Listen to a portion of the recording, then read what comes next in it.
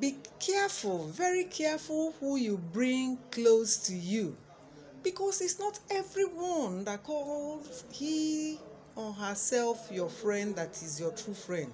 Some can pretend to be your friend, but they hate you with passion. So you must be careful. Good morning, my beautiful ones.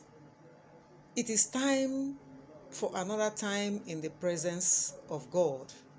Today we are looking at the topic, Wash That Intimacy Part 2.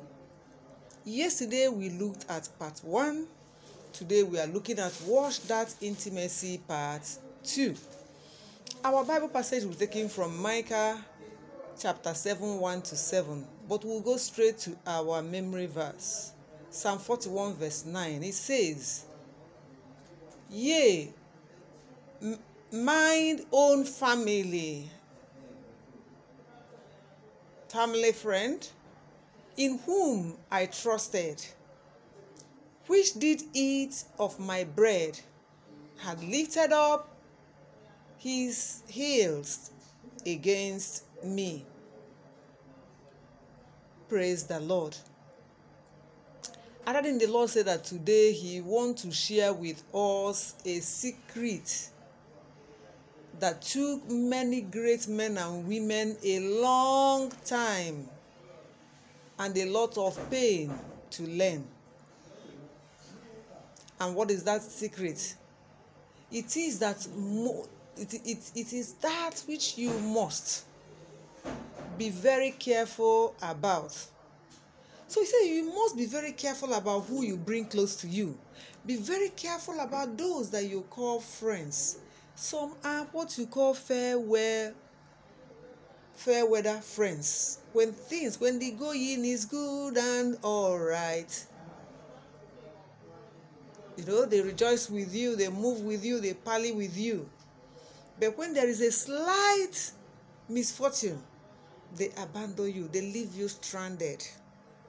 That is not what friends are. So you describe such a person as, oh, my intimate friend, my bosom friend. Your bosom friend, your close friend, should be with you in thick and in thin. When you rejoice, he rejoices with you full-heartedly. When you weep, he weeps with you from his heart, not pretended ones. Other than the Lord is telling us about a so-called friend.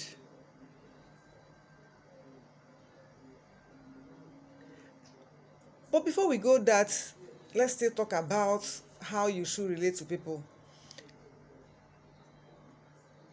You must be very careful who you share information with, because the information that you have given out can never be retrieved. You cannot go to the person's memory to wipe it away. You cannot even determine what the person will use the information to do. So you have to know who is your friend. What exactly do you share with such friends? I think the Lord reminded us and told us the story of when he got to Redeemed Christian Church of God, when he joined the mission newly. He said that he became friends with two brothers. They became very close friends. He said one day God revealed to him that one of them is not a real friend, but a wolf in sheep's clothing. And then the Lord said that he confronted him with what the Lord told him. He strongly denied being a fake friend to him. He said a few years later, that was when he was made general overseer. So he came and he was going to discuss the issue of becoming general overseer with that friend.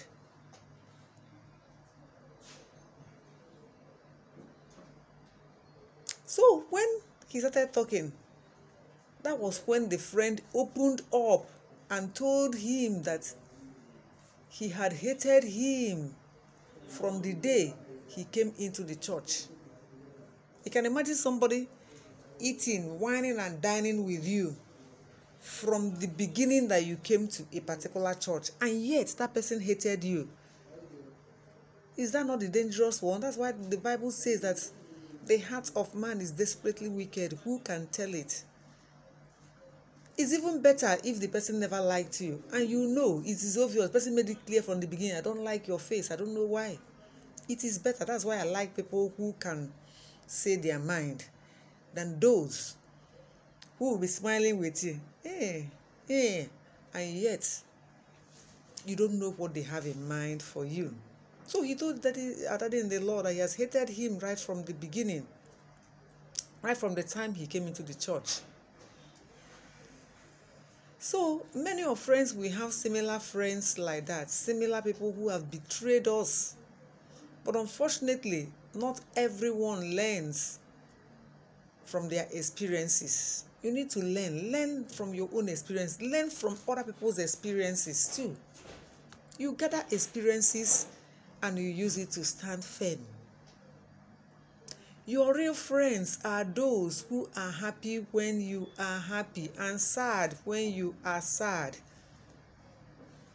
When the soldiers came to arrest the Lord Jesus Christ, we saw what happened. Peter was ready to face them. Imagine one person facing how many people with weapons and so on. But that is what a true friend does. A true friend will not have time to calculate the consequences of the action that he wants to take before taking them. But reverse was the case of Judas.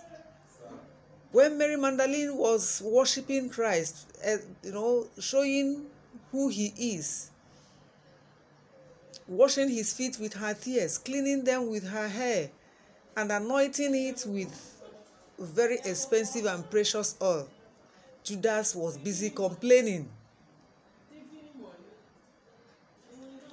Judas complained. And also Judas was still the one who went to betray and sell our Lord Jesus Christ for money. That is not the sign of a true friend.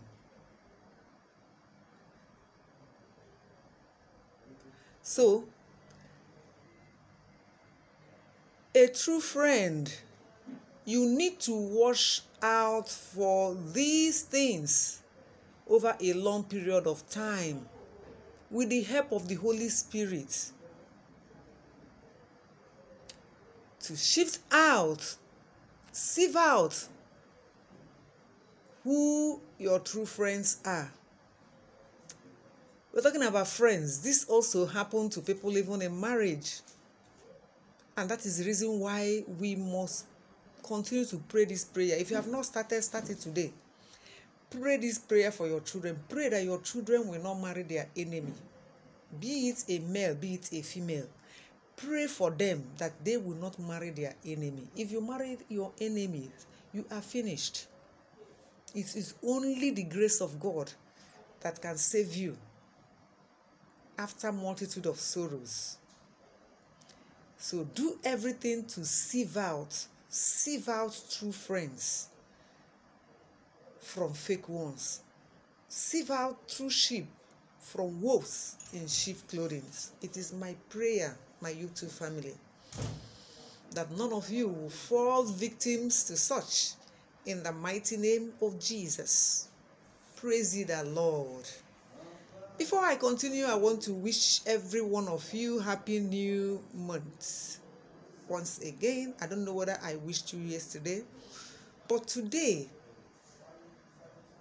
I wish you happy new month. May the Lord bless this month and project it with progress and successes in the mighty name of Jesus. Amen. Our key point is be careful who you bring close to you. You must be careful. They say that a hen will stand with one leg when he comes to a new place before she start mastering things and now put down the second leg. So When you come to a place, when you meet people, don't assume that anybody you meet is your friend. You must prayerfully pick your friends, and the Almighty God will help you in Jesus' name. Amen. Our hymn for today is hymn 11. I found a friend in Jesus. I found a friend in Jesus. We have our Lord Jesus Christ is our friend, a friend that died for us. He died for his friends. Praise the Lord. Hallelujah. I want to appreciate all my returning subscribers. For those who keep checking into my channels, I appreciate you. I appreciate you a great deal. May the good Lord bless you mightily in Jesus' name. I also appreciate all my new subscribers, all those visiting my channel for the first time. I appreciate every one of you. Do subscribe to my channel if you've not. Give me a like if you like this video. Watch that intimacy part 2, and the good Lord will bless you richly.